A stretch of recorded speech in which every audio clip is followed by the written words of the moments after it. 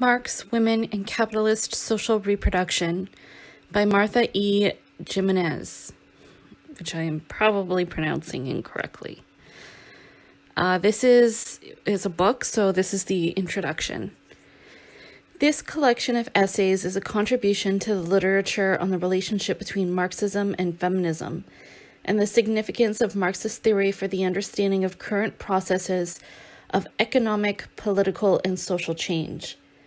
It is intended to illustrate the relevance of historical materialism for the study of some important academic and political questions: the oppression of women, social reproduction, identity politics, the relationship between paid and unpaid work, and the key and often unacknowledged importance of class for deepening our knowledge of these and other aspects of capitalist social formations. More importantly, these essays show, in different contexts, my contribution to the development of Marxist feminist theory, and, in retrospect, to capitalist social reproduction theory. My approach to theorizing about the topics listed above is informed by my professional training as a sociologist, my theoretical and political commitments to Marxism and feminism, and my biography. Though I was born and grew up in Argentina, I have lived in the United States for more than half of my adult life. My yearly trips to Argentina to visit my parents kept alive the experiential knowledge of a very different social and political context, thus enriching the outlook I bring to my work. In the late 1950s, I studied law at the University of Cordoba, in Cordoba, Argentina. With the support of a scholarship from the Institute of International Education, I studied for 2 years at Montana State University in Missoula, Montana, where in 1962 I received a BA in Political Science and History. After my return to Argentina, I switched from law to sociology and joined the first cohort of students admitted to a new master's level program that opened at the brand new Institute of Sociology at the University of Cordoba. The program offered standard American sociology with large doses of Max Weber, who was the program director's favorite theoretician. He considered Marx's work unworthy of consideration because of Marx's alleged economic determinism and class reductionism. Some of my more knowledgeable fellow students questioned the director's exclusion of Marx's work and Marxist literature from our assigned readings, pointing out flaws and absences in the sociology we were taught. Soon enough, even those of us, including myself, who had never read that literature, had to question a social science that excluded or minimized the aspects of Argentine and Latin American social reality which were familiar to us, part of our history, culture, and experience. For us, classes, class struggles, class interests, oligarchy, exploitation, imperialism, colonialism, and revolution were not just sociological categories of debatable social science validity and relevance, but ordinary concepts, elements of ordinary political discourse, and of a common sense understanding of social reality.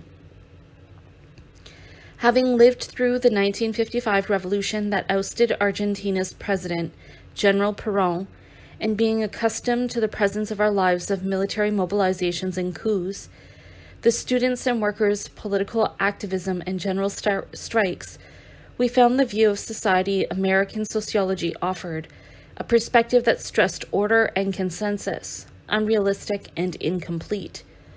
After I finished the sociology program in Cordoba, I returned to the United States, where in the late 1960s I entered the graduate program in sociology at UCLA and discovered Marx and Marxism and a seminar on classical sociological theory. Reading Marx was an entirely new experience. His work was dense, complex, and utterly compelling because it illuminated the role of capitalism in the history of Latin America and the foundations of contemporary social reality in ways that offered a deeper understanding of the more obvious, superficial aspects that sociologists limited themselves to studying.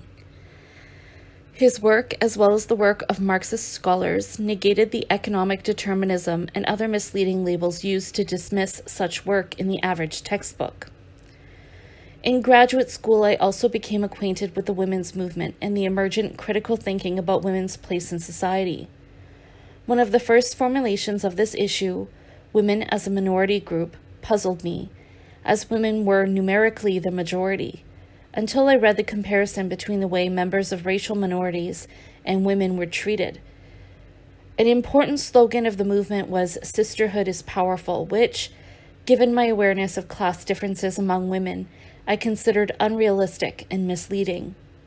I also found it very difficult to understand the notion, prevalent in the emergent feminist literature, that women were oppressed as women. However, as I read feminist manifestos, essays, and the fledgling feminist social science literature, it became increasingly clear to me that the U.S., supposedly the most developed country in the world, was rather backward with respect to women. I grew up in a context where I took for granted women's participation in politics, and what in the U.S. were considered at the time male professions such as medicine, dentistry, engineering, and law. It would have never occurred to me to refer to a professional woman using her gender as a qualifier, e.g. as a woman dentist. I myself had studied law. It was not an unusual career choice among Argentine middle-class women in the late 1950s, but my goal at the time was to be a lawyer, not a woman lawyer. Nevertheless, leaving aside the issue of women's educational and occupational opportunities in the U.S., the feminist idea that women could be oppressed as women remained puzzling. From my perspective, being male or female was only one aspect of a person's being in the world, and far less important than social class and social status, the key sources of individuals' cultural and economic resources. It took some time until I learned that in the U.S., women faced discrimination in the workplace, unequal pay, and social stereotypes about their intelligence and capabilities that affected their occupational and educational opportunities. I finally understood what the women's movement was about and why women organized themselves as women. However, having grown up in a context where, unlike in the U.S., class was the dominant social identifier, I remained critical of feminist thinking that ignored or minimized class and other divisions among women. Also, in graduate school, I learned about the struggles of Mexican Americans and about the differences between Mexican American students and foreign students from Latin America, like myself. A Mexican American student reacted negatively to the possibility that I might participate in a research project as a Spanish-speaking interviewer. I was understandably upset because I naively believed that among Spanish-speaking people, differences of national origin did not matter. Discussing this situation with other graduate students, I came to realize how ignorant I was about U.S. racial and ethnic relations, about the oppression of Black people, Mexican Americans, and other non-white populations, about the meaning of minority status. These brief reflections about my encounter with the women's movement and with the racial and ethnic divisions in the U.S. may seem small, unimportant observations, typical of the experience of foreign students as they struggle to decipher their new environment. In retrospect, however, as can be seen throughout my work, they were a source of important insights and most helpful in my intellectual development and scholarly work. My reading of Marx and Marxist scholarship in graduate school and beyond was, as I now realize, rather idiosyncratic and intended to help me identify the elements of historical materialism suitable for the study of specific topics. I was particularly interested in learning how to transcend what I understood to be the limits of mainstream sociological and feminist theory and research, by bringing in the theoretical and methodological insights I could glean from reading Marx, Engels, and the Marxist scholars I discovered while in graduate school, including Althusser, Godelier, Lucas, and the Frankfurt School. At the same time, I did not fully discard feminist and social science theories and research findings. Rather, in line with Marx's observation that science would be superfluous if the outward appearance and the essence of things directly coincided. I looked upon them as sources of insights and knowledge about the outward appearance of social reality. Following Godelier's reformulation, a structure is part of social reality but not of visible relationships, I sought in Marx's work and the work of Marxist scholars the theoretical and methodological tools useful for identifying the elements of the capitalist mode of production underlying the sphere of appearance and visible relationships. The premise underlying the approach I eventually developed to theorizing and research was that the contributions to knowledge from historical materialism and the social sciences could be critically and fruitfully integrated, because the social sciences yielded useful, albeit incomplete, knowledge about social phenomena. The social sciences studying capitalist societies have each chosen as their subject an aspect of social reality, e.g. the state, society, the economy, or culture, leaving outside their purview the key historical phenomenon that underlies it and gives it meaning in context as part of a historical totality, namely the capitalist mode of production. The social sciences thus sever the connections between capitalism and their object of study. By ignoring the links between capitalism and social phenomena, the social sciences universalize the historical causes of social phenomena and reify them into natural laws, functional prerequisites, and/or the result of human nature. In contrast, historical materialism is the science of the capitalist mode of production as a whole, of the relationship between the level of the production of commodities, its structure, relations, and contradictions, and their corresponding ideological and political integument. It is also the science of social formations, the historically specific contexts within which the mode of production operates. It is by using the theoretical and methodological tools of historical materialism that it is possible to establish the historically specific foundations or conditions of possibility of the social phenomena studied by the social sciences. I applied the same criteria to feminist theories and research because, to the extent they rejected Marx and Marxist scholarship and postulated systems of patriarchal or unequal relations between men and women independent from, though interacting with, modes of production, they did not fully grasp the historically specific determinants of women's lives. My reading of Marx, Engels, and Marxist scholars was not primarily aimed at finding everything they might have written about a specific topic, such as women, the family, or population, for example. Learning from them and finding appropriate citations was only an aspect of the reading process. And while aware that some of Marx's and Engels's views might be considered objectionable in the context of contemporary sensibilities, I did not think that such views detracted from the importance of their work, nor were these sufficient grounds to discard their work as the product of dead white European males. I focused primarily on theory and methodology, on learning how to think about the topics that matter to me through the lens of Marx's and Engels's theories and methodological insights, as articulated in their work and as further developed and explained in the secondary literature. Whether or not I succeeded in my intellectual project is something readers must decide. The chapters included in this volume were published between 1975 and 2009. Political commitment is perhaps more evident in the articles published in the 1970s, written at a time when I was politically active and in the process of developing my intellectual skills and theoretical allegiances through lively debate with colleagues and friends. In the late 1960s and early 1970s, I participated in the sociology liberation movement within the American Sociological Association and the radical caucus that followed it.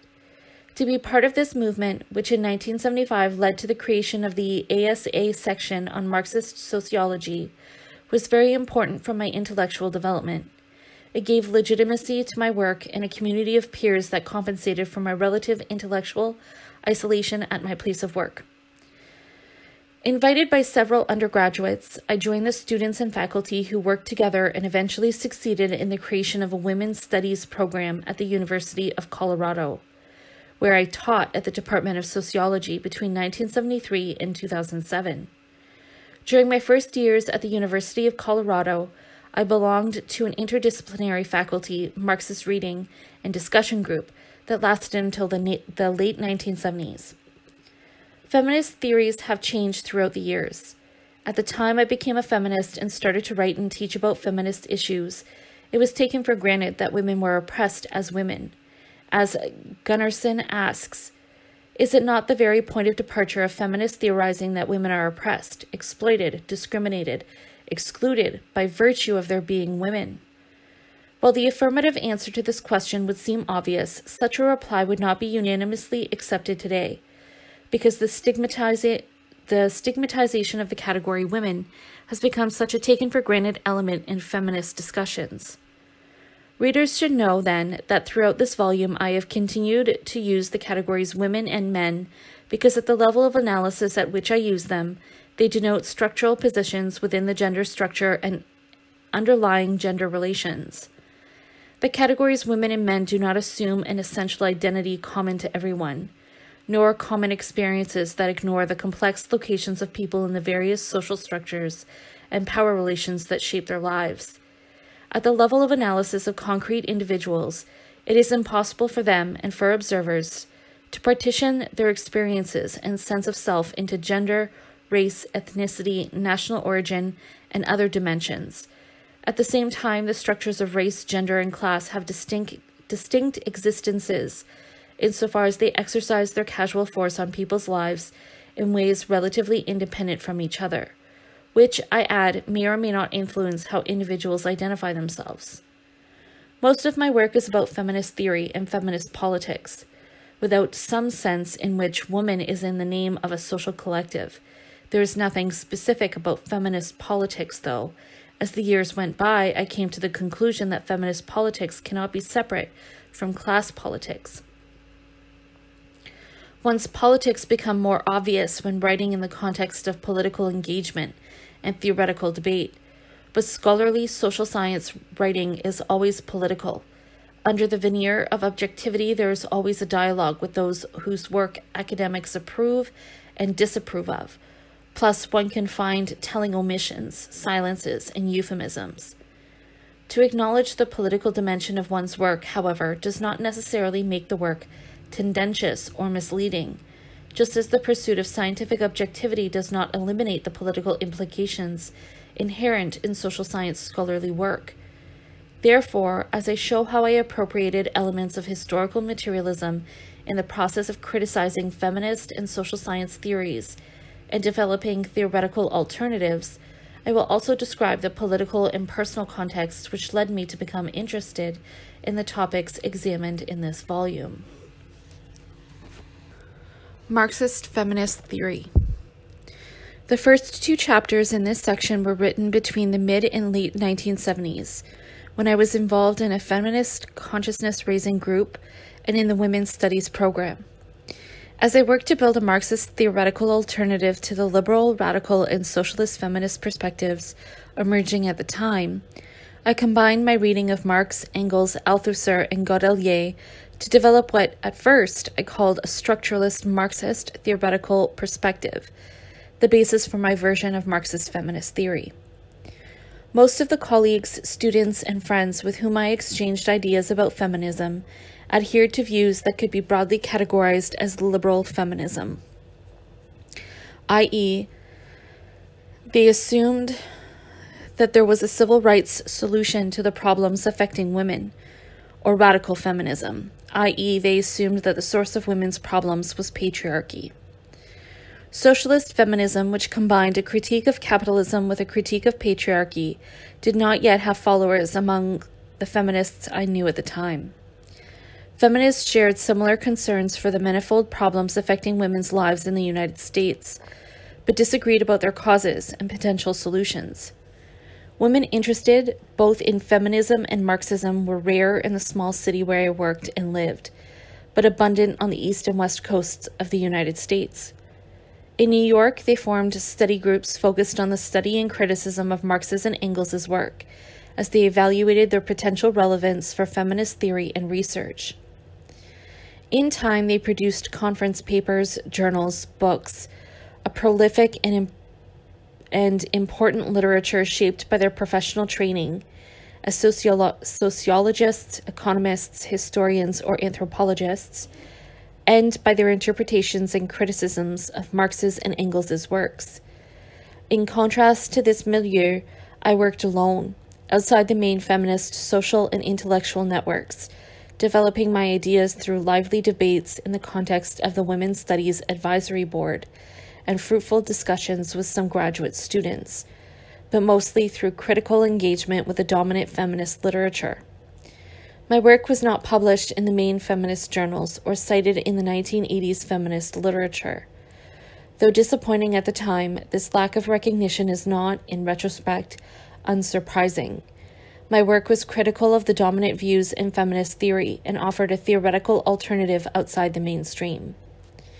The first two chapters are interrelated. Chapter 1, Marxism and Feminism, presents an overview of the place of women within capitalism and an examination of the scientific and political importance of Marxism for feminism.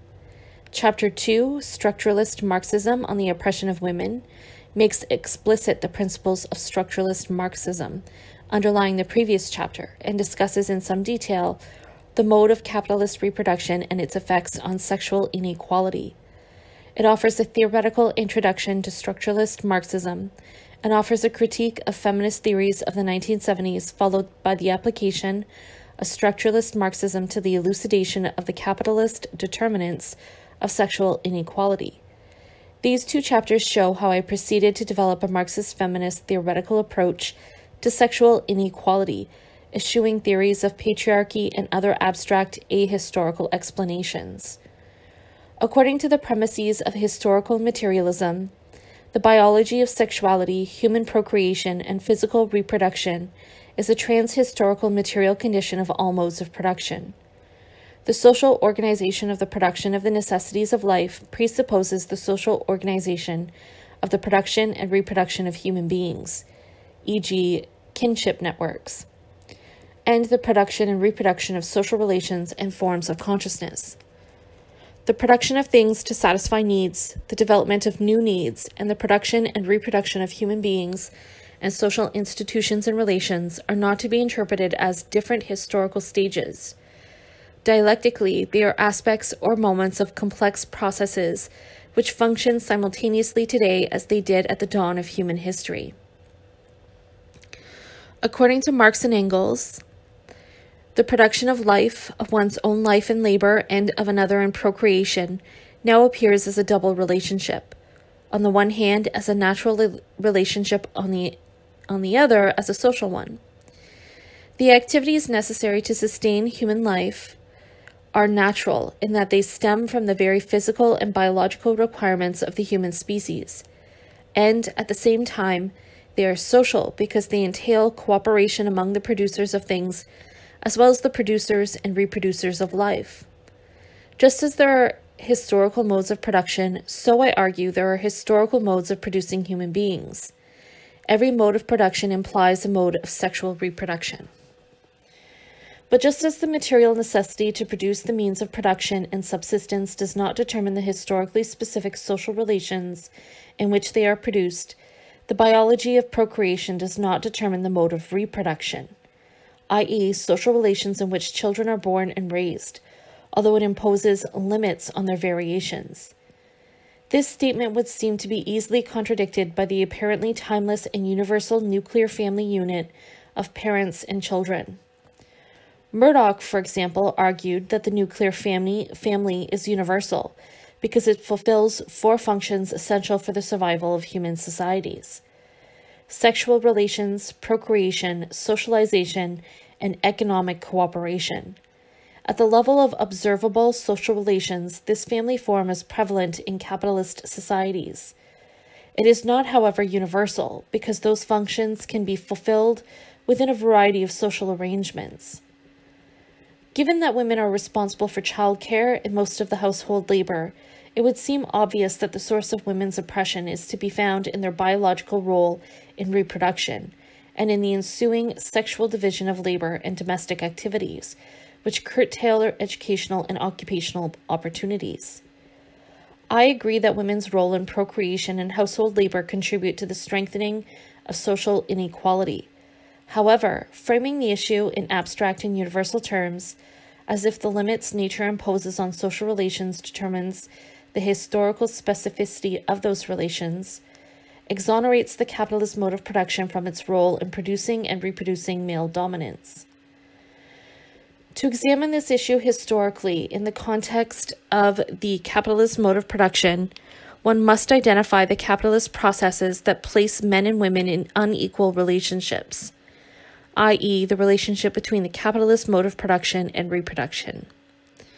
Men and women, however, are abstractions, for people are an ensemble of social relations, and the key relations determining people's options, and often their fate, under capitalism, are class relations. The prevalence and apparent sameness of the nuclear family hides the qualitative differences between working class and capitalist families, the different social relations of reproduction within the working class, and, consequently, the differences in the sources of male power and in the forms or kinds of oppressions shaping the lives of capitalist and working class women.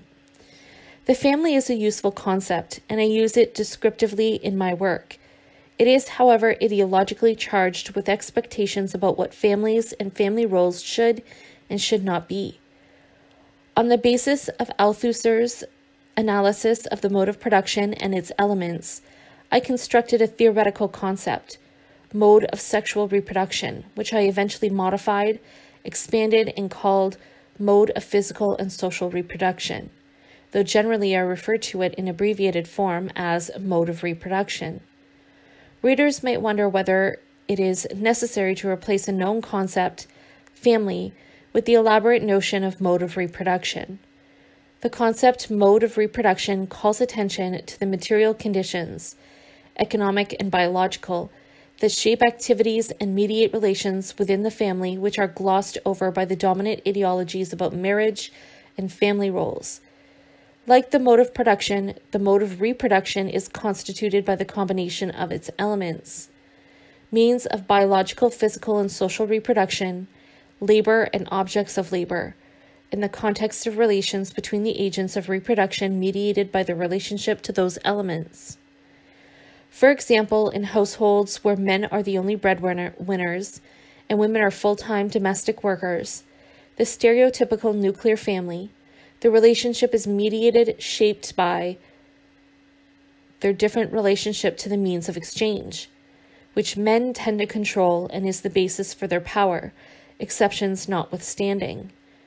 Men and women own part of the biological means of reproduction, and sexual relations eventually result in procreation.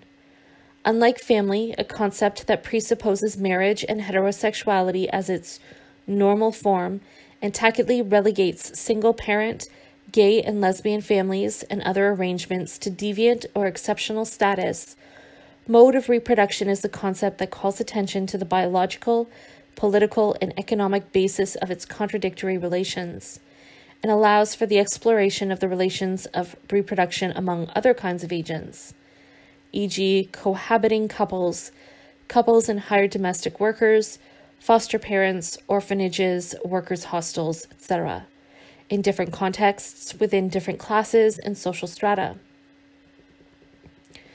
In the context of the capitalist mode of production, the functioning of the mode of production determines the mode of reproduction. The premises of my argument are the following. Family formation and stability in the working class depends on the employment of at least one of its adult members. The interaction between sex differentiation and sex stratification results in women's overrepresentation in low-paid, low-skilled jobs.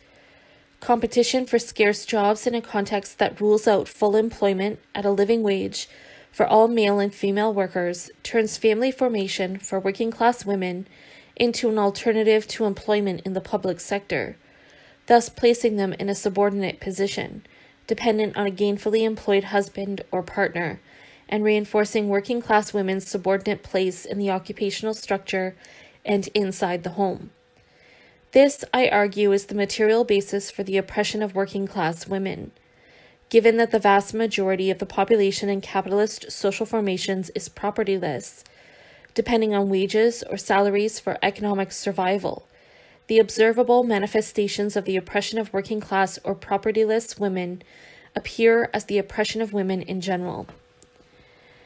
The capitalist processes that place working class men and women in unequal economic locations within the occupational structure and unequal relationships inside and outside the household are the processes of capital accumulation that continuously revolutionize the forces of production and the locations of investments, thus continuously changing the quantity, quality, and location of the demand for labor, and therefore continuously changing the size and composition of the employed layers of the labor force, as well as the size and composition of the reserve army of labor.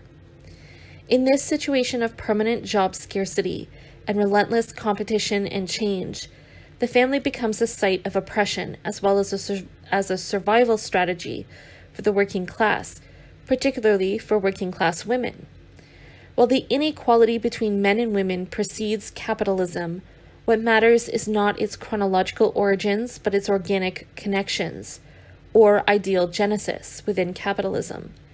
Established in the relationship between the capitalist modes of production and reproduction, and observable in its effects, the division between the public production of commodities and the private reproduction of laborers and labor power. I give causal weight as the material basis of the oppression of working class women under capitalism, to the effects of the struggle for survival into which capital's pursuit of profits at any cost forces the working class. I argue that because capitalism produces and reproduces unemployment and insecurity in a context of universalized commodity production, where working class consumption depends on the prior sale of labor power, the family form of the mode of reproduction emerges as an alternative source of economic survival for working class people. Women's unpaid domestic labor stretches wages and salaries, thus enhancing the quality of life for the men whose earnings support them and ensuring their own and their children's well-being in the process. But this alternative has a price: economic and social inequality outside the home, and economic dependence and oppression within the home. Chapter 3, Marxism and Class, Gender, and Race, Rethinking the Trilogy, is a critique of the race, gender, and class mantra that emerged as a critique of feminism's political subject, which generalized from the experience of white, mainly middle-class women, and as an alternative to Marxism's alleged class determinism. The trilogy minimizes the importance of class insofar as it reduces it to classism, i.e. another form of oppression equal in its significance to race and gender, or to class in the social stratification sense, i.e. socioeconomic status. From the standpoint of trilogy supporters, everyone has a class, gender, and racial identity because everyone is located at the intersection of those structures. That presupposes the same kind of determinism or reductionism attributed to Marxism with respect to class. But if race and gender reductionisms are rejected, then individuals' identities cannot be taken for granted in any instance, except when an identity is attributed to them by an observer. This attribution of identity is particularly important when the observer is someone in a position of power, e.g., the police, doctors, teachers, employers. The atheoretical nature of the trilogy is thus exposed. It is a set of two categories: 3 if class is included in the sociological descriptive sense, which can be used to classify people, but these are floating categories with no theoretical context identifying the system or structure within which they may make sense.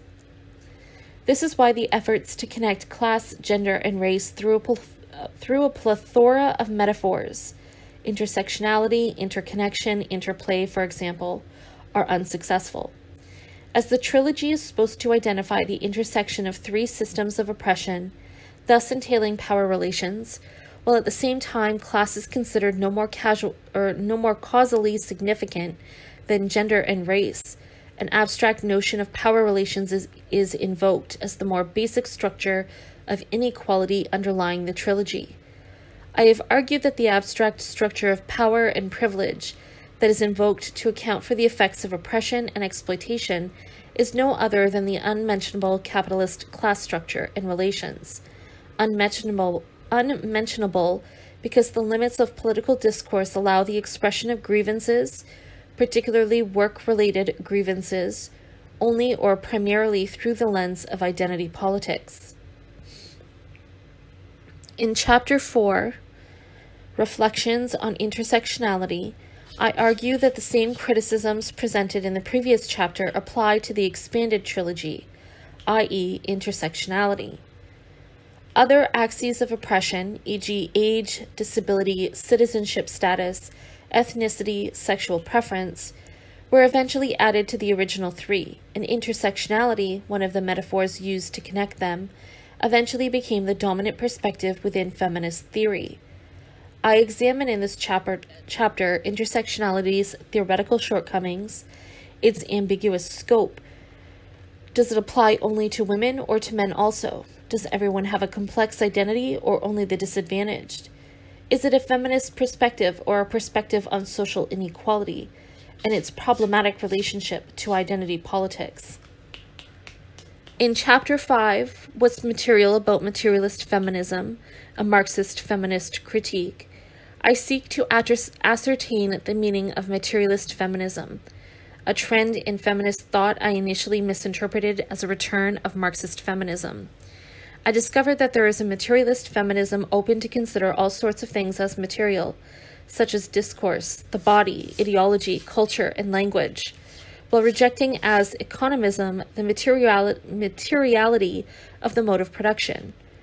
However, closest to Marxist feminism is the materialist feminism theorized by Hennessy and Ingraham, a subtle blend of Marxism, structuralism, feminism, and postmodern theory of the subject that does not avoid acknowledging the importance of historical materialism as a source of emancipatory knowledge, and the need to relate the discursive to the materiality of the non-discursive, the globalized mode of production, or global analytic, in Hennessy's terms. The coexistence of these two very different kinds of feminist theories under the same label, materialist feminism, is bound to be confusing and obscures the need for a return to Marxist feminism, as the effects of global capitalism on working women intensify the latter's exploitation and oppression. Capitalist social reproduction. In this section, I brought together chapters in which reproduction, biological, physical, social, daily, and generational, figure more prominently than in others. Social reproduction is a complex concept which, in contemporary societies, involves market-level relationships among various institutions, e.g., the family, the state, educational institutions, healthcare systems, elder care, childcare, which, together with the input of domestic labor, enter into the processes of maintaining and reproducing, on a daily and generational basis, labor power in the laboring population. However, most of this volume can be viewed as a contribution to capitalist social reproduction. Abstractly considered, social reproduction is a functional requirement in all societies.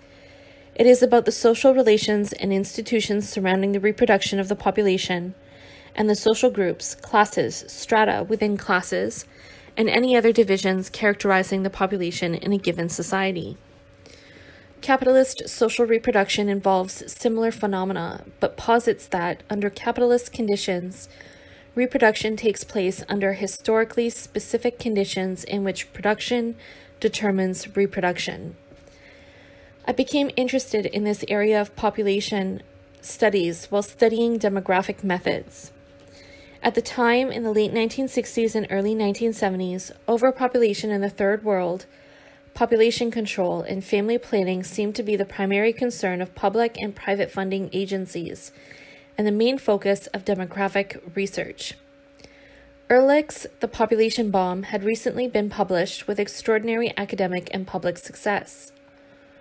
Most social scientists, journalists, and the average person believed that excessive population growth was the major threat facing the world, that third world poverty social and environmental problems and underdevelopment were largely caused by overpopulation, and that population control would benefit poor nations as much as the use of birth control would benefit the poor everywhere. Those Malthusian and neo-Malthusian beliefs were taken for granted at that time as unquestionable truths. The literature about Latin America's poverty and underdevelopment emphasized cultural determinants of high fertility, e.g. Catholic values against abortion and birth control, and men's need to prove their masculinity by fathering many children. Such cultural explanations ignored the effects of the capitalist exploitation of people and natural resources upon the relations between the sexes, family formation, access to education, healthcare, and so on. It was this critical stance that led me to consider the possibility of developing a Marxist theoretical analysis of the determinants of population phenomena. My main thesis advisor was a demographer, not a Marxist scholar. Nevertheless, he listened sympathetically to my critiques of Malthusian and neo-Malthusian explanations of poverty and underdevelopment, and to my surprise encouraged me to explore the usefulness of Marxist theory for the study of population. I wrote an essay comparing Marx's and Malthus's principles of population, and eventually a theoretical dissertation in which I presented a critique of the theories about fertility, migration, and mortality dominant at the time in population studies, and developed the concept capitalist mode of sexual reproduction, examining its superstructural and structural basis and its contribution to the oppression of women. I also developed a Marxist theoretical framework for the study of population, the basis for Chapter 6, Population and Capitalism. The core of the theoretical framework is the law of capital accumulation, which affects fertility, mortality, and migration through changes in the demand for labor, quantitative and qualitative, which, in turn, after the social and economic context within which people make decisions and engage in behaviors ultimately affecting macro-demographic processes. Changes in capital accumulation, in turn, are never purely economic. They take place in the context of capitalist social formations and are affected by their historically specific characteristics, e.g., political, legal, and ideological structures and processes. Figure 1 is an attempt to depict the framework in a way that unavoidably simplifies a very complex and dialectical network of relationships. Economists and demographers use the demand for labor as an independent variable to predict short and long-term changes in fertility and the labor supply. The framework I developed is intended to identify the capitalist historical and political context underlying changes in the demand for labor. It is not intended to predict specific outcomes such as changes in fertility rates reflected in time in changes in the supply of some types of labor, but rather aims to make explicit the socio-economic and political context within which men and women work, live, and act in ways largely, oh my God, I lost my place.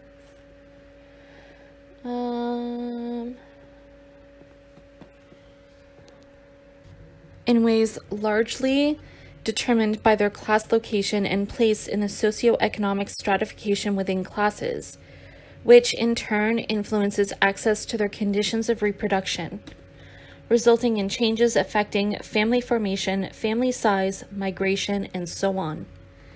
The theoretical framework outlines some of the links between production and reproduction.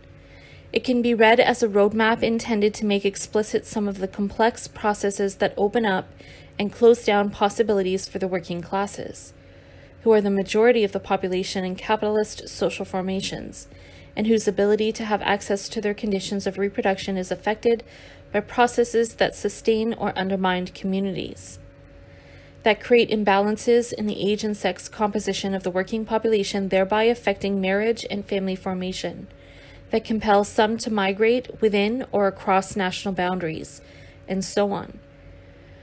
The framework sheds light on the many variables through which the changing social and economic terrain within which the working classes struggle for economic survival affect their bodies, their ability to reproduce, their health, life expectancy, opportunities, the relations between the men and women, and the extent to which they can build lives rooted in one place or find themselves compelled to uproot themselves in search of employment. Underlying the market-level relationships among the variety of institutions, e.g. households, the market, the state, educational institutions, healthcare systems, and so on, which, together with the input of domestic labor, enter into the processes of maintaining and reproducing labor power in the laboring population. There's the complex network of processes flowing from changes in capital accumulation within the historically specific conditions characterizing different capitalist social formations. The full understanding of the determinants of the social reproduction of the social classes, the working class in particular, and the reproduction of the environmental conditions of production and reproduction needs to bring together these levels of analysis, mode of production, and social formations. In Chapter 7, Feminism, Pronatalism, and Motherhood, I examine Blake's argument for the importance of demographically relevant determinants of sexual inequality, i.e., pronatalist, institutional, and ideological pressures toward compulsory parenthood, making parental roles indispensable for the fulfillment of masculinity and femininity. In Blake's view, pressures supporting parental roles rather than male supremacy are the source of the problems women face when making educational and occupational choices in conflict with family demands. Blake also argued, and this is what caught my attention and prompted me to write this chapter, that the women's liberation movement in supporting only or primarily women's rights to do both, i.e. to have families and to work, including having a career, at the same time supported the pronatalist policy ingrained in dominant sex role expectations.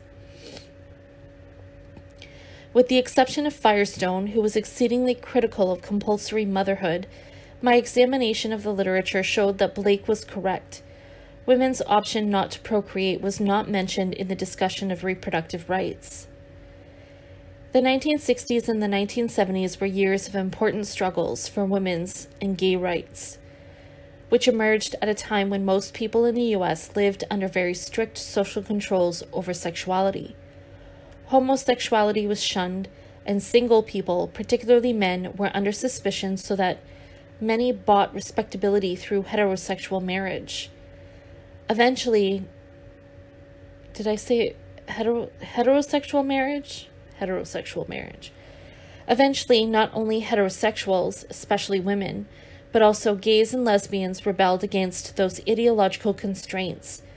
Today, those constraints have been weakened and no longer signify for a substantial proportion of the population. Today, there are more women with professional and business careers than 50 years ago. The marriage rate has fallen drastically, while cohabitation is now more socially acceptable. Gays and lesbians live more openly, and many claim the right to marry and have children. This right, already granted in several states at the time I wrote the first draft of this introduction, has become the law of the land because of a landmark Supreme Court decision.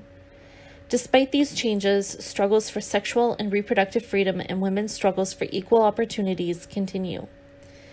Ideologies supporting sexual inequality have fewer vocal adherents today than 50 years ago, but have not been entirely undermined. In the U.S., pronatalist ideologies and policies supporting parenthood for all continue ensconced in right-wing battles and policies against legalized abortion, broad availability of contraception for women, and gay and lesbian marriage, and adoptions. Right-wing policies, ostensibly designed to protect marriage, defined as the union of a man and a woman, the integrity of the family and life itself, have the effect of narrowing women's reproductive choices and the direction they would like their life to take. And that gay, lesbian, and heterosexual couples and individuals seek to have children through adoption or with the use of reproductive technologies attests to the strength and persistence of prescriptive parenthood despite fertility problems, marital status, and sexual orientation. To be critical of pronatalism is not equivalent to condemning parenthood. It is to shed light on its prescriptive nature and proposed that it would be socially and ecologically desirable that parenthood cease to be considered as a natural instinct and or a religious or social duty. The biological clock that some women claim to hear ticking is also a social clock, reminding them that whatever else may be going on in their lives, motherhood is their destiny, the road to a social acceptance and integration. It is because parenthood is not a natural instinct, but socially and prescriptively imposed, that many people unsuited for family formation bear or adopt children. Domestic violence and child abuse result from the often deadly interaction between sexual inequality and pronatalism. Today, pronatalist ideologies and social pressures continue to curtail women's opportunities and ability to shape their future, and place them in a disadvantaged position relative to men, thus sustaining the inequality between men and women despite considerable gains in sexual liberation, civil rights, and economic opportunities for women. In Chapter 8, Reproduction and Procreation Under Capitalism, a Marxist feminist analysis, I present different feminists' views about reproductive technologies and explore the impact of these technologies on women and on the mode of reproduction. I argue that these technologies, as they fragment the biological process of reproduction, separating sexuality from procreation, and creating the material conditions for the emergence of a market in eggs, sperm, and wombs, have become the basis for the structural and functional differentiation of the mode of reproduction into a mode of social reproduction and a mode of procreation. In the context of the mode of social reproduction, individuals or couples raise children who may or may not be genetically related to both or one of them. Within the mode of procreation, individuals or couples buy eggs and or sperm, and lease or rent a woman's womb in order to obtain a child or children who may or may not be genetically related to them. Furthermore, the globalization of the market and the elements of biological reproduction is contributing to the oppression of women in both wealthy and less developed countries. The rise of the mode of procreation has opened up another terrain where working class and poor women are oppressed, and it has deepened class divisions among women. The poverty of women is an issue that gained notoriety in the late 1970s and early 1980s. I examine it in Chapter 9, The Feminization of Poverty, Myth or Reality, where I identify and criticize some problems stemming from the use of the categories of identity politics, such as gender, in accounting for women's higher poverty rates compared to those of men. At the time I wrote it, in the mid-1980s, households headed by women were the fastest growing type of family structure in the United States. The poverty rate among these households was high. Suddenly, the increasing poverty of women and children became very visible, and the phrase feminization of poverty acquired prominence in the feminist literature and in public discourse. Given the disproportionate poverty rate among racial and ethnic minorities, a large proportion of poor single mothers were non-white.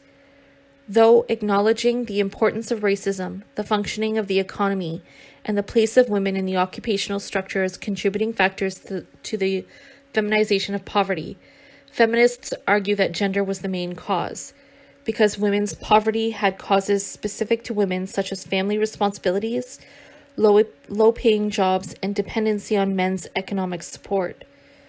Most women were just a man away from poverty. Is it correct to state that most women are just a man away from poverty? Yes, it is, but only as long as it is acknowledged that most women are propertyless, members of the working class, many of them depending for economic survival on a relationship with a male willing to share his income. To disregard class location, to consider it redundant to say that class causes poverty, and focus only on gender as the cause of women's poverty is to isolate women not only from their class, but also from history. There are no abstract women whose lives are shaped only or primarily by their gender. In the real world, women have a place in the class, socioeconomic, racial, and ethnic structures within capitalist social formations. In the addendum that follows Chapter 9, I update some of the poverty data and discuss recent research findings that point to the relationship between changes in the economy, declining economic prospects for working class men, and the rise of cohabiting relationships and out-of-wedlock births, which often place women at the risk of becoming single mothers, thus jeopardizing their ability to work full-time and improve their economic prospects. The next 3 chapters have their origins in insights gathered from personal experiences, critically examined through the lens of Marxist theory. Having grown up in a context where paid domestic workers were taken for granted as a feature of most households except those of the very poor, it became clear to me that among the structural determinants of the development of the women's liberation movement in the U.S., and the importance given in feminist theory to the effects of the unequal division of labor in the home, was the fact that most women in the United States, except the wealthy and the few with very good incomes, were entirely responsible for domestic labor, whether or not they also worked outside their homes.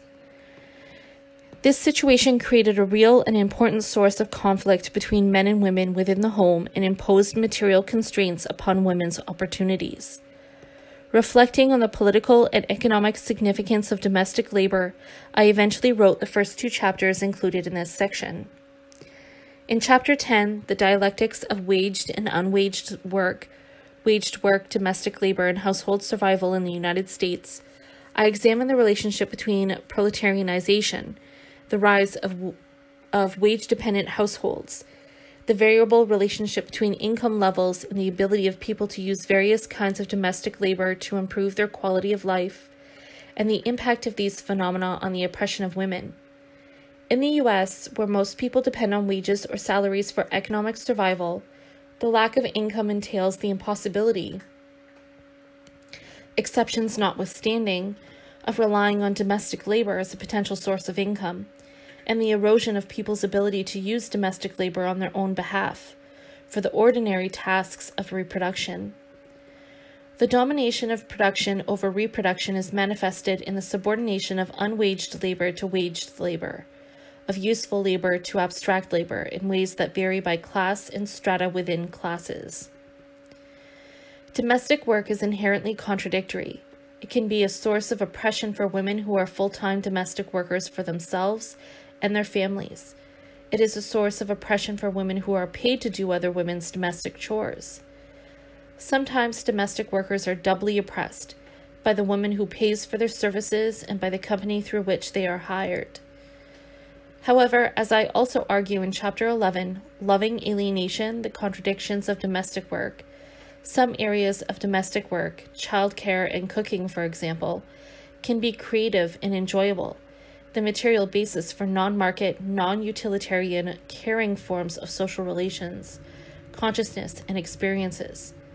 As people undertake to do things together with family and friends, cooking, sharing meals and homemade preserves, gardening and sharing their crops, practicing or teaching each other crafts, playing musical instruments, etc., they do so in a free, self-actualizing manner, in a space free from market relations and calculations where people can envision and practice what it is like to relate to each other outside the competitive exchange mentality fostered by the experience of working and living in a context where everything has a price.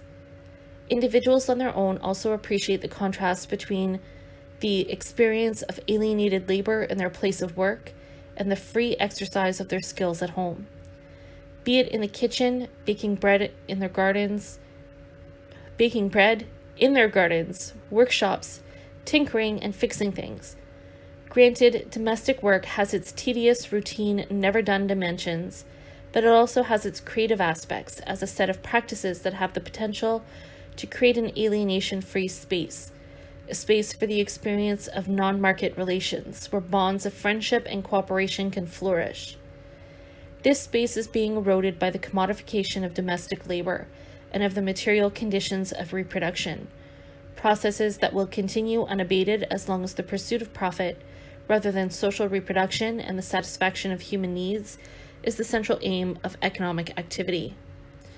Chapter 12, Self-Sourcing, How Capitalism Gets Us to Work Without Pay, originated from my encountering computers for the first time in the mid-1980s, and reflecting on their implications for the organization of work. Since then, the amount of unpaid labor that enters into paid work and into consumption processes has increased extraordinarily with the development of the internet and the and the online economy. Corporations reap enormous profits by intensifying the amount of unpaid labor done by consumers. Jobs are lost because people, particularly but not exclusively women, are increasingly doing more unpaid work, both online and offline, at work and at home. This form of unpaid labor is not gender specific. It is done by women and by men. It is not just women who can now complain of being oppressed by being forced to do unpaid labor. Chapter 13, From Social Reproduction to Capitalist Social Reproduction, is the result of exploring the extent to which my work might be considered a contribution to the literature on social reproduction theory. After a brief and critical examination of the literature, I concluded that my approach is different. Social reproduction theories emphasize the integrated nature of the processes of production and reproduction, and stress the dependence of production on the reproduction of labor power. At the highest level of abstraction, production presupposes reproduction, and vice versa. Societal survival presupposes the production and reproduction of the means of production, the means of subsistence, and the population in an integrated system. Historically, however, at the level of analysis of the capitalist mode of production, in capitalist social formations, production determines reproduction. The social reproduction of the capitalist class in intermediate, economically secure classes is assured. However, the social reproduction, i.e., the economic survival of the working classes, their access to their conditions of reproduction, is subordinate to changes in capital accumulation that constantly create a surplus population or reserve army of labor. Given that the economic survival of the vast majority of the population in capitalist social formations is dependent on wages or salaries, their social reproduction is subordinate to the ups and downs of the capitalist economy. Whither feminism? The chapters included in this section also deal with matters pertaining to social reproduction. I placed them in this section because they also pose the question from different angles of the political relevance of feminism today, or, to put it otherwise, of the future direction of feminism. Implicit in my answers is the idea that as the effects of globalization increase, the polarization of income and wealth ownership everywhere, and capital's efforts to reduce labor costs even further, result in declines in the demand for male labor. A feminism focused exclusively on the oppression of women, or on women's rights, is not likely to find followers at this time of crisis, when the employment of women is often accompanied by the unemployment of their fathers, sons, husbands, or life companions. At the very least, feminism needs to change focus, expanding its reach by narrowing its constituency to focus on working-class women and on the problems afflicting the working class as a whole. Underlying racial, ethnic, and other antagonisms, workers share, in the last instance, common interests, whereas racial and ethnic minorities are themselves divided by class. What benefits members of minority populations with higher incomes and in the capitalist class does not necessarily benefit the working class majority. In chapters 14 and 15, Connecting Marx and Feminism in the Era of Globalization, a preliminary investigation, and Global Capitalism and Women, I examine the effects of globalization on working women and on growing inequality. Global capitalism is the process of eroding the advantages the working classes in the advanced capitalist countries enjoyed in comparison to the rest of the world. In the U.S., the leveling process is harsher because of the inadequate safety net for the poor, near poor, and the unemployed.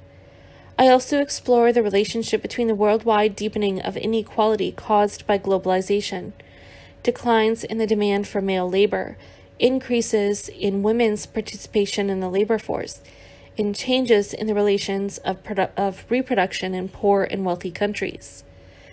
As working class poverty increases and male employment opportunities decline in poor countries, women are forced to migrate, looking for employment in advanced capitalist countries. Millions of women have become migrant workers, and new phrases have entered the literature. Feminization of migration, feminization of the proletariat, and feminization of the labor force. These phenomena indicate that global capitalism is changing the relationships between men and women, and among women, both in Western and non-Western countries. In the process, it is creating a very complex terrain for feminist politics, a terrain favorable to the resurgence of Marxist feminism. Chapter 16, Capitalism and the Oppression of Women, Marx Revisited, offers a systematic account of the Marxist feminist theory that underlies my writing about women. I revisit not only Marx, but also myself, having achieved greater clarity in the presentation of the key elements of the Marxist theory of the oppression of women I have sought to develop over the years. I argue that the relevance of Marx for understanding the capitalist basis of the oppression of women is to be found in his methodology. This guided my thinking in identifying the material base for the oppression of working-class, propertyless women in the articulation between production and reproduction, which subordinates the latter to the former. I also argued that, in light of Marx's analysis of the limitations of civil rights and liberties, the oppression of propertyless women would continue as long as capitalism continued to be the dominant mode of production. Looking back, more than 40 years have passed since the publication of my first article, Marxism and Feminism. Looking back at the chapters in this volume, I can see how their subject matter is related to the historical context in which they were originally written. In the mid-1980s, there is a shift in my work, from theory building to the critical examination of specific issues affecting women. And as the discourse on inequality became subtly changed into a discourse about cultural differences, diversity, and identity, I also wrote about the ways in which an exclusive focus on identities, be it gender, race, or ethnicity, is theoretically, methodologically, and politically counterproductive. In the last 3 chapters, I revisit and sum up my contribution to Marxist feminist theory, and, inevitably, I look into the effects of globalization on women's lives. Is the theoretical analysis I developed in my earlier work still relevant? I believe so, because capitalism remains the dominant mode of production. The empirical effects of global capitalism, however, have altered the material conditions in which we live today, changing the organization of reproduction in some sectors of the working class. The last few decades have seen vast ideological and economic changes.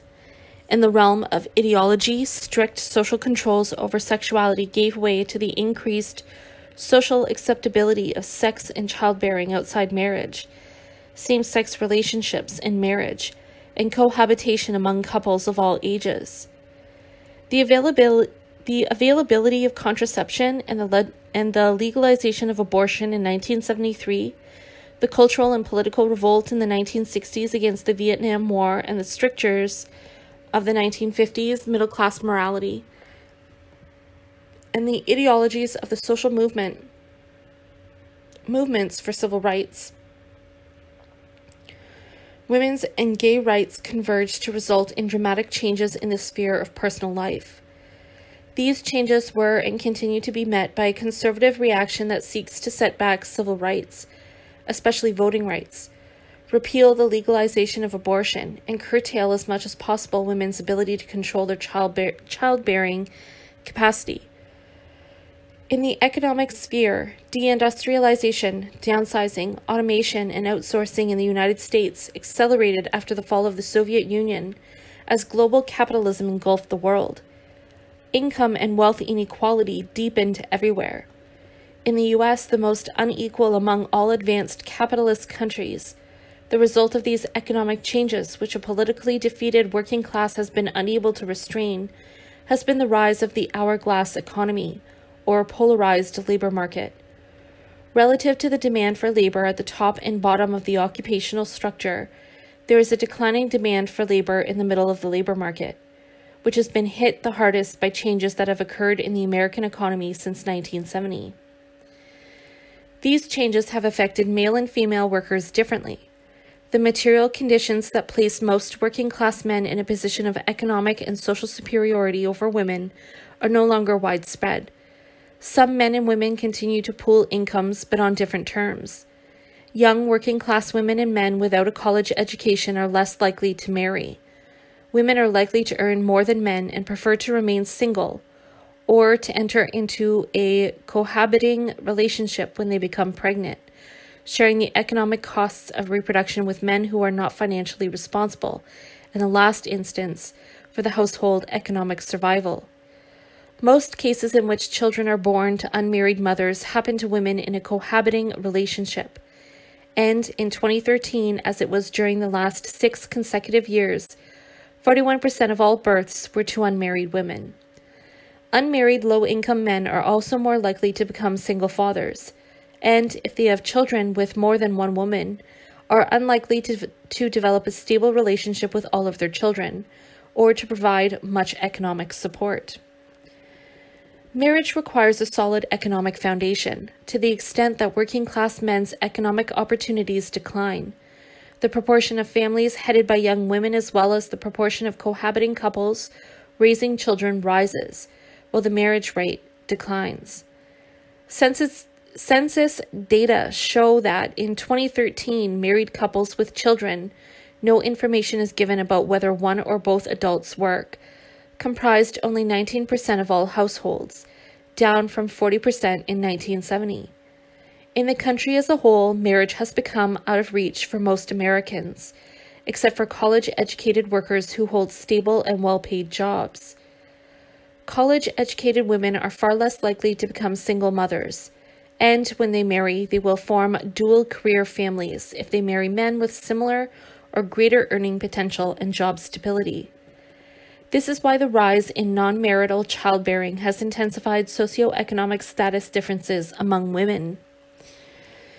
It is unlikely that inequality and the education gap between working-class men and women will diminish in the near future, so the trend toward an inverse correlation between marriage and income is likely to intensify. As the earning potential of working-class men decreases and more employment opportunities open up for women with and without a college education, women will enter and remain in the labor force even if their children are very young. Families in which men are the sole or main breadwinners have not disappeared, but they are now most likely in the minority within this set of different reproductive contexts, i.e. families headed by single mothers below the poverty level, single mothers who are the sole breadwinner and live in relative poverty above the poverty level, single employed mothers involved in one or more cohabiting unions, married mothers who are also the main breadwinners, dual paycheck couples wherein the husband is the sole or main breadwinner, and dual career families, which are the most affluent and least likely to experience conflicts between work and family demands. In the context of these different forms that the mode of reproduction can take, working-class women's divergent experiences of oppression unfold and labor power is reproduced. In light of these changes, I will address the question that I posed at the start of this section. Is the theoretical analysis I developed in my earlier work still relevant? I argue that it is. These changes support the historical materialist premise underlying my work. Under capitalism, changes at the level of production alter the mode of reproduction, i.e. the kinds of social relations within which the processes of physical and social maintenance and reproduction of labor power and of the social classes occur are largely dependent on the resources that the functioning of capitalism and the state of the class struggle eventually make available to the different classes. As far as the working class is concerned, reproduction is left largely to the workers themselves, who manage as best they can under conditions they do not entirely control. Their survival strategy is open to female and male workers with different levels of training, skills, and resources. Strategies reflected in the different types of relations of reproduction found in a given social formation result from changes in capital accumulation, the opening and closing of opportunities for different sectors of the labor force, the state of the class struggle, and dominant ideologies about sex, procreation, gender, and so on. The families supported by a male breadwinner represented less than 50% of all families even during the economic boom of post-war years, and its decline in the last 40 years accelerated after the 2008 recession.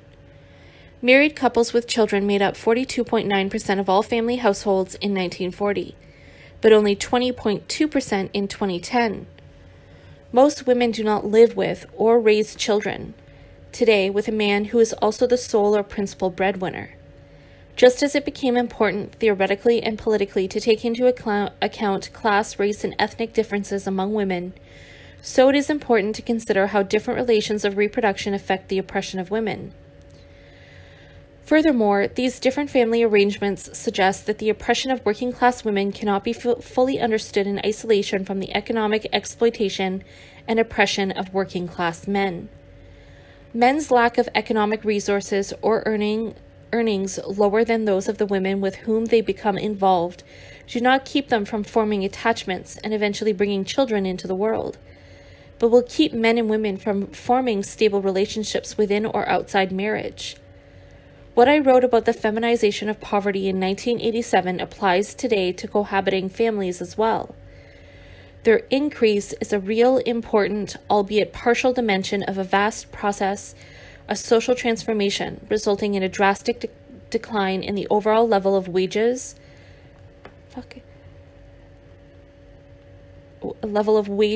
and the standard of living of the U.S. working class. Since then, the prospects for the working class have worsened. From the standpoint of Marxist feminist theory, then, an exclusive focus on the oppression of women in general, or solely on the oppression of working-class women, would neglect the relational nature of women's and men's lives and the extent to which their interests and that of their children, if any, are tied together. Marxist feminism can be of more than academic interest to the extent that it directs its theoretical and political analysis toward the oppression of the working class, keeping in mind that more than half of the working class is female, that the most disadvantaged members of the working class are women of racial and ethnic minorities, and that what is at stake at this time in history is not only a better life for women, but the maintenance and reproduction of the working class as a whole.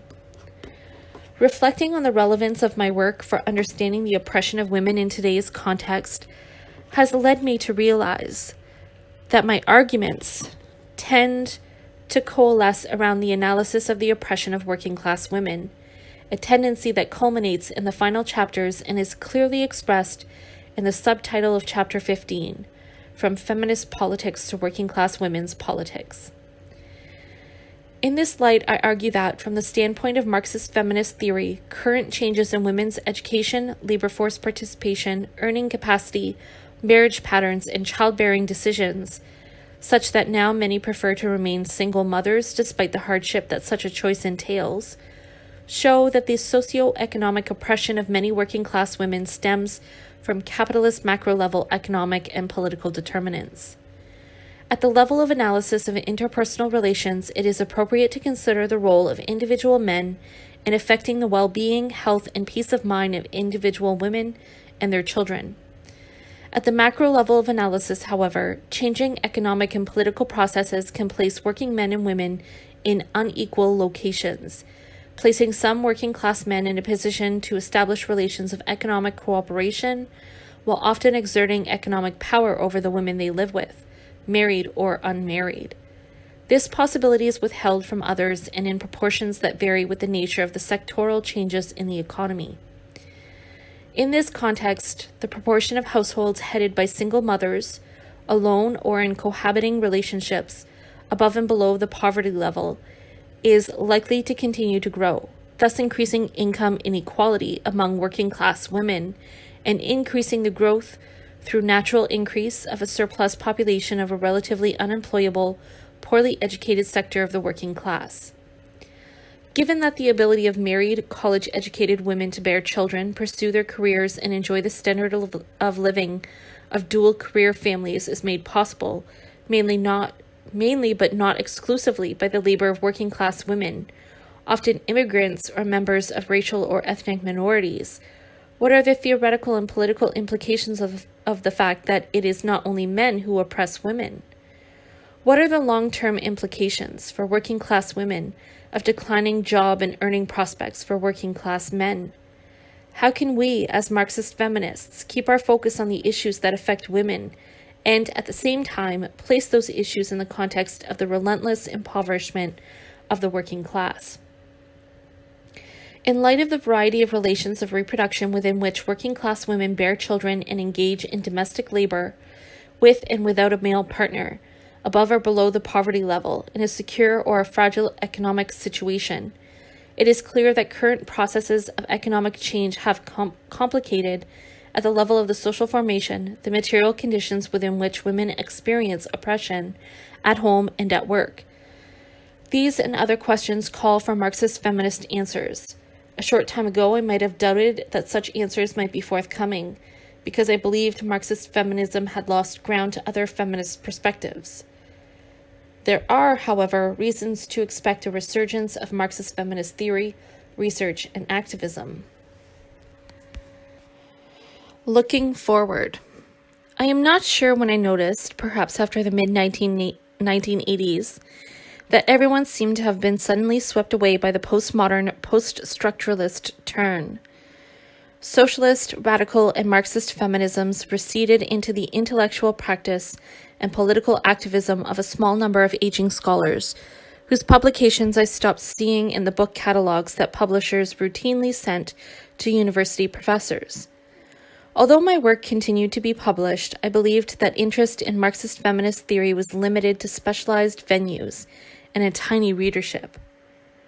I retired in 2007. Since then, until the last couple of years, I turned my attention to non-academic pursuits. The publication in 2010 of Eisenstein's Feminism Seduced: How Global Elites Use Women's Labor and Ideas to Exploit the World reminded me that there were still scholars for whom it was not a contradiction to be both Marxist and feminist. When several years ago, Sebastian Budgen, the editor responsible for this volume, first asked me to edit a collection of my published work, I refused. I said that I was retired and did not think anyone would be interested in Marxist feminist work. He replied that, on the contrary, there was a lot of interest in Marxism and feminism, something I did not quite believe. Eventually, I agreed to edit this book, because of his persistence, and because the publication of Brown's Marx on Gender and the Family, A Critical Study, and the reissue of Vogel's important Marxist feminist theoretical analysis, Marxism and the Oppression of Women Toward a Unitary Theory, convinced me that there was still some interest in Marxism and feminism. That the interest is real and more widespread than I had imagined was recently confirmed. In 2014, I was invited to attend and participate in an international congress, The Strength of Critique, Trajectories of Marxism Feminism. It turned out to be a very exciting and successful event that brought together a large number of feminists who, in one way or another, combined Marxism and feminism in their work. More importantly, it was most encouraging to see a fairly large number of scholars and students, many of them very young, intensely involved, who asked thoughtful questions, and for whom the ideas the participants presented seemed to matter a great deal. The purpose of the Congress was to bring feminists together to identify pressing issues of feminist concern, build on our energies and creativity, and establish new theoretical and political agendas. The topics presented and discussed ranged widely, from the classic feminist concerns with domestic labor and patriarchy, to identity politics and intersectionality, racism, colonialism, and the effects of neoliberalism and austerity politics in Europe and elsewhere. From critical assessments of the limits of liberal feminism co-opted by capitalism, to call to bring back into feminism the recognition of the importance of class. There were perhaps as many perspectives about the relationship between Marxism and feminism as there were participants.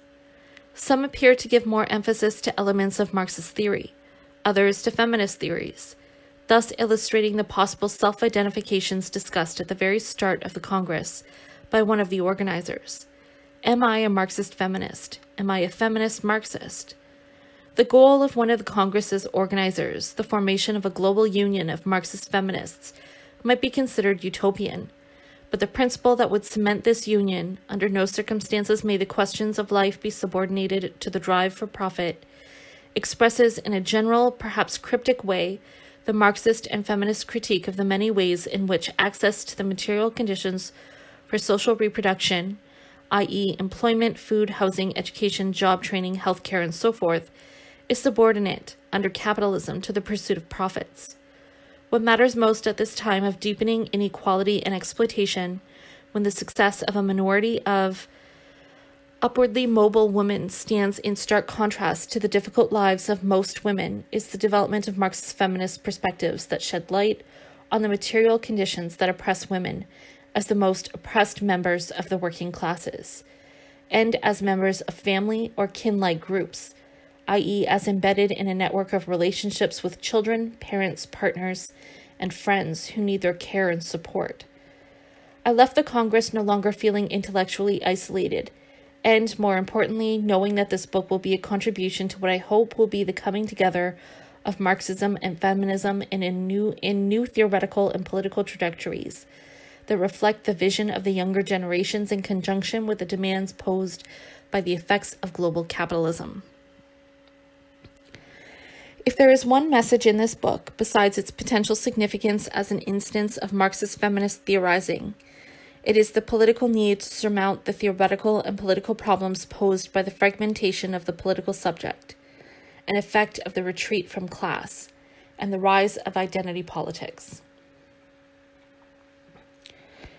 The key theoretical and political question is not, therefore, how class, in the Marxist sense, intersects with the various identities where individuals are presumably located, but how to differentiate between the effects of capitalist class power upon large and heterogeneous, in terms of identity, sectors of the working class, and the effects of identity-based interactions and conflicts within those sectors.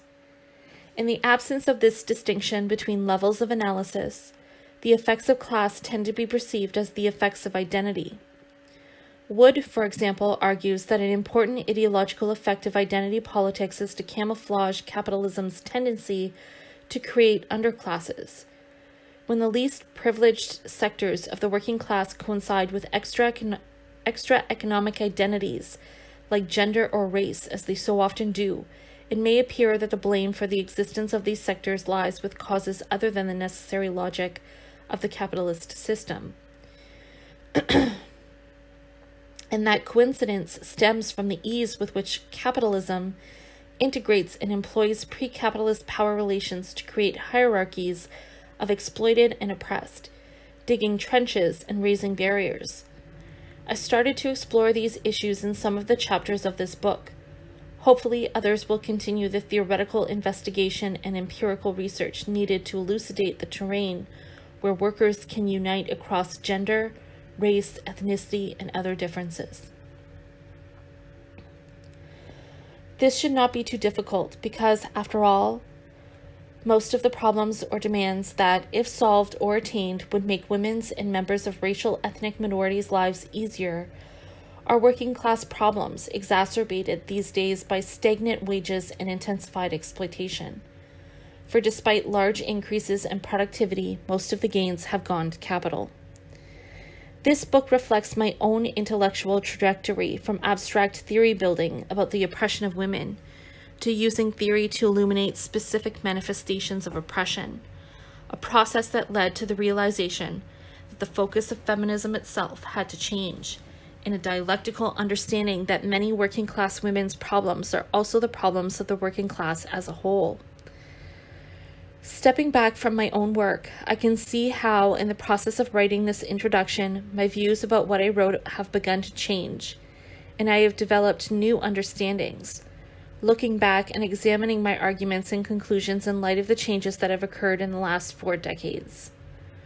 Looking forward, I hope this book contributes, together with the works of other academics and activists in the U.S. and abroad, to the development of a new generation of feminists, Marxist feminists who are not afraid of the subtle political control inherent in the strictures against economic determinism and class reductionism, and are willing to fully acknowledge the implications of the fact that, paraphrasing Marx, we make history, but not under conditions chosen by ourselves.